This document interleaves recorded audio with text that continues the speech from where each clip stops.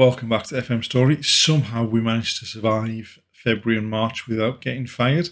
Can we make it to the end of the season? Can we even make it past the end of the season? Let's find out.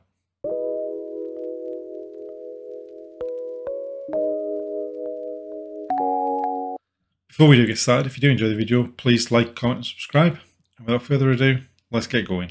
Somehow we've made it almost to the end of April and we are still hired. In fact, what we've actually managed to do is get ourselves back into position to launch a shot at the European places. We're currently 2 points outside the Europa Conference League place with a game in hand on Malaga, and we're 7 points behind Sociedad in the Europa League group stage position, and we've got 2 games in hand on them. What we did is we continued the formation that we'd played at the end of March, which didn't really seem to do an awful lot in terms of turning us around. However, we are currently unbeaten in April. We played Zaragoza and went behind early on to them, but then equalised with a thumping shot from the edge of the box by Javi Lopez, got a lucky own goal, and then picked up another one near the end just to secure a 3-1 victory over Zaragoza. Sporting, we went away to. Nico Williams picked up a hat-trick. Once they pulled it back to 2-1, it was a bit dicey, but they didn't really go ahead and create too many more chances, and we were able to nick another one just to secure it before the end. Granada was an eventful first 10 minutes, and then not an awful lot happened after that. We were 2-0 up after 6 minutes. They'd equalised by the 10th minute, and Antoine Griezmann missed a penalty in the first half as well. Second half was really dull in that game. And then Espanyol, we went ahead early on. They had a player sent off early on for 2 yellow cards, and then they didn't really threaten. They had a couple of chances, but not many.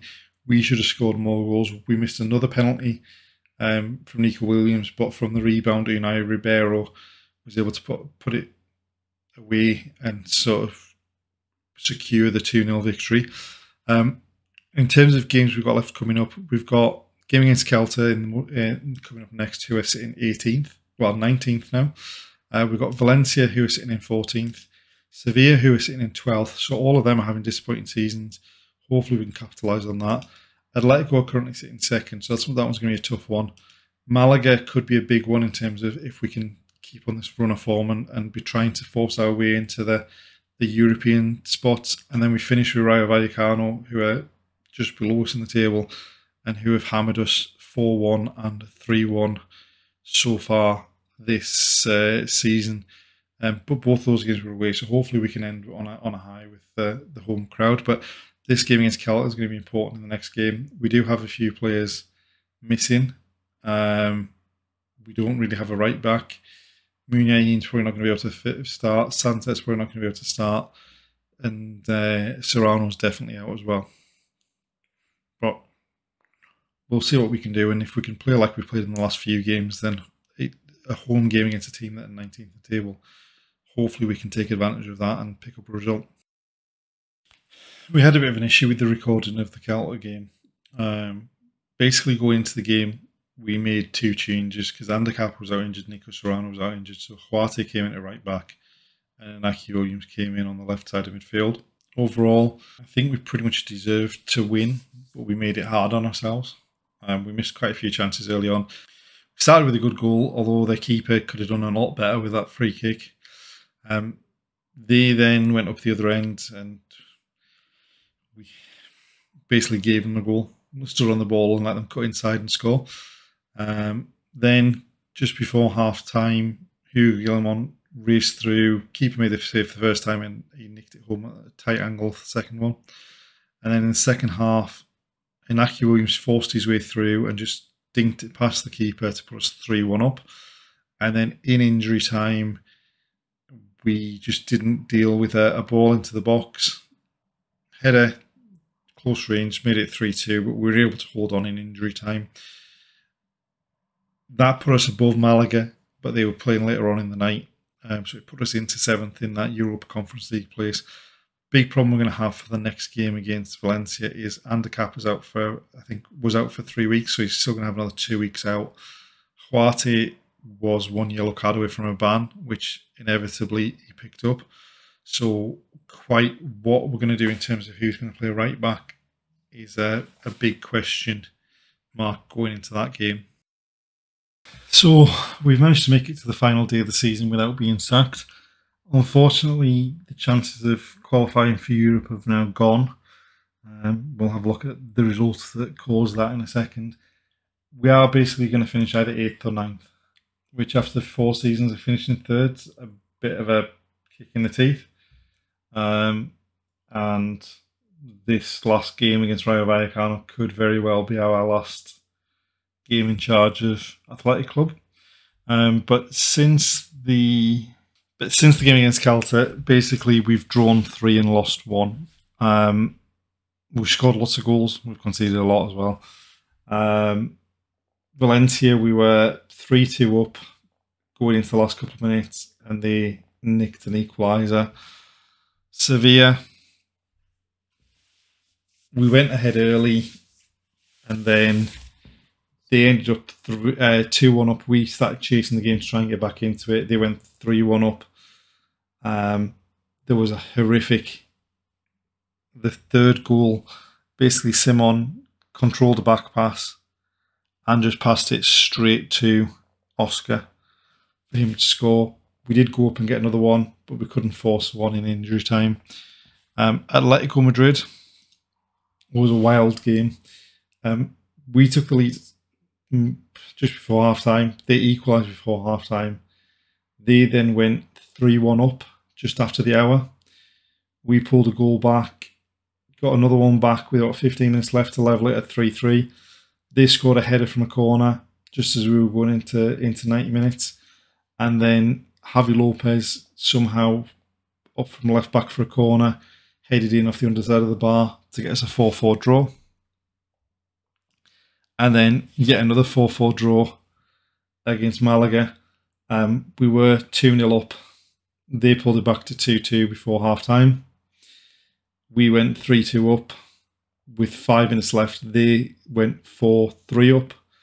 And then Griezmann picked up a late winner that was very close to being ruled, a late equaliser, sorry, that was very close to being ruled offside. But we just couldn't create anything in the last couple of minutes from there. So now we've got 1 game left against Rayo Vallecano. We're currently sat 8th in the league. And we can't qualify for the Europa Conference League, which was the 7th position there. And basically, we could finish below Sevilla. I mean, we've played Rayo Vallecano twice this season and got beat 4-1, and 3-1. So hopefully, I mean, it's a home game. So if we go out, put on a performance in front of the fans to end the season, and as we said, it might be our last game in charge of Athletic Club. So going into this final game, we're making 1 change to the starting lineup. Munayin picked up a bit of a knock in the last game, so Griezmann's going to come in on that right-hand side. And like I say, hopefully we can get off to a decent performance at home. Last game of the season, send the fans home happy. Not much happening early on.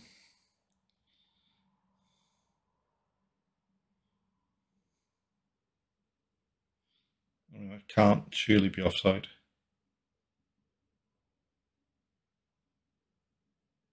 No, didn't think so. But, I mean, that's the 8th goal they've scored against us this season.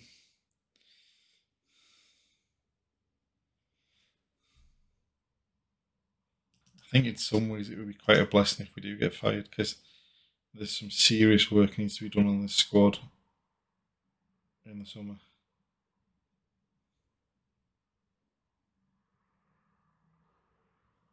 There we go, 2-0.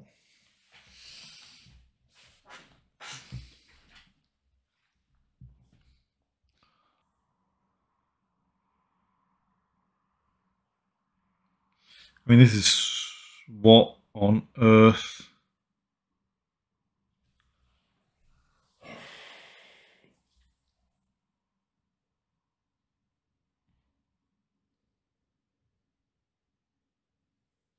How?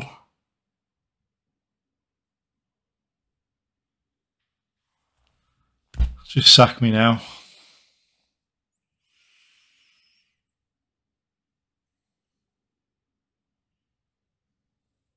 I mean, I'm not sure why we needed the offside lines though, but you know.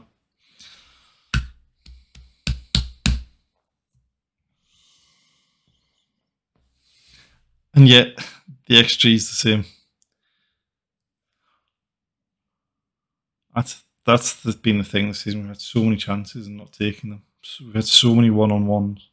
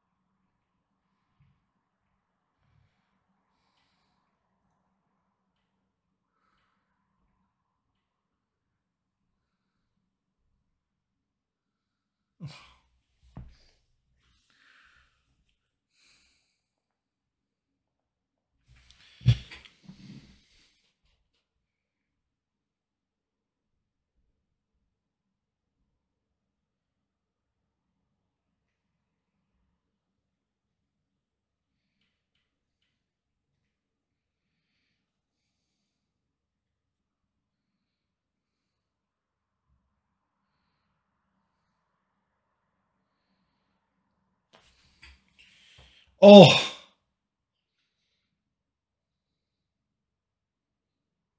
this just sums up our season.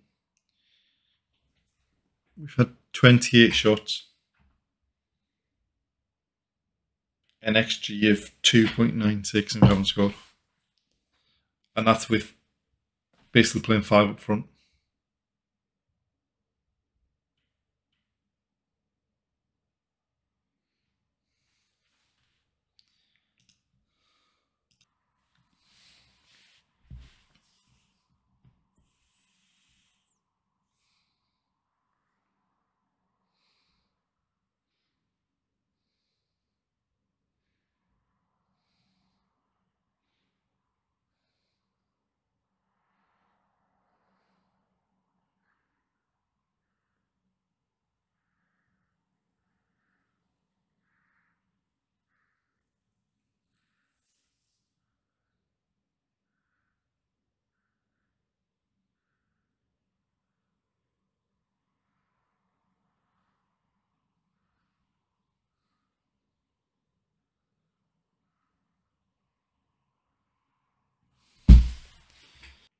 I think this team might have broken me.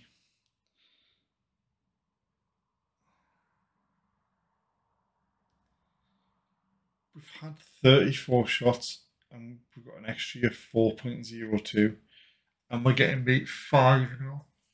I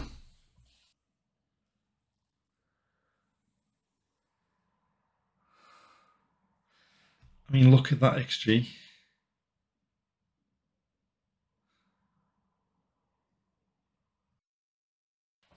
Rather amazingly, we haven't been sacked as soon as the season's finished. So let's go through the end of season review. In terms of the new arrivals, the only player we signed was Antoine Griezmann, who ended up with 22 goals and 14 assists in all competitions.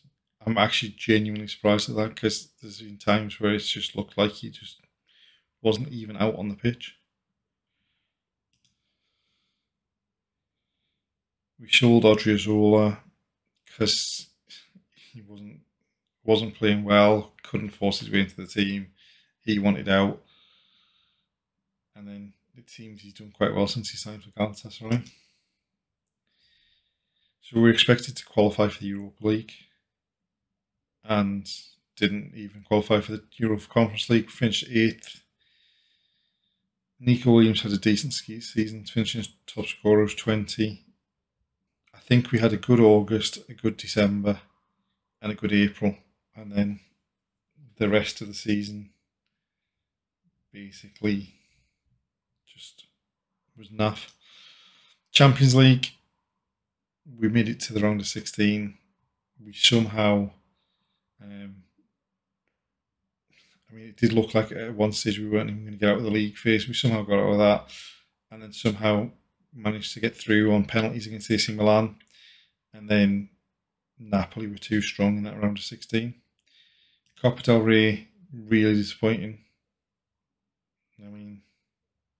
We didn't play well against Deportivo. We played okay against Betis, and we got hammered for the first of 3 occasions this season by Rayo Vallecano and the Supercopa. Less said about that, the better. I'm not quite sure how the match to remember is Atleticos in terms of best matches. One of the 4-4s was probably a more remembrance. But so we did start the season with the 4-2-3-1. Then we moved to a 4-3-3, and then we did that 4-1-5 at the end of the season. So it's not really it's a bit hard to pick a composite kind of team. Despite the fact that Griezmann got 22 goals and 14 assists, he doesn't even get into the best 11, which kind of sort of suggests that what we thought about him being in and out performance-wise is the case. And the problem is we've got too many. Griezmann we knew was going to be a signing that wasn't for the future. But like Muniain's 34, Inaki Williams is 32. There's a lot of key players that are aging. Inigo Martinez is retired. We're struggling at centre half. And that's the end of this episode. We've got to the end of season 5, and we're going to have a serious think about whether it continues any further than this, because that season sucked the life out of me. Nothing seemed to work. So back to the drawing board, and there may be another season, there may not be, but we'll find out. Even if there isn't another season, there will be a video to see how Bill Athletic Club do in the future, see how some of these young players that have come through develop. Or the next video might be the start of season 6, but we'll have to see what happens.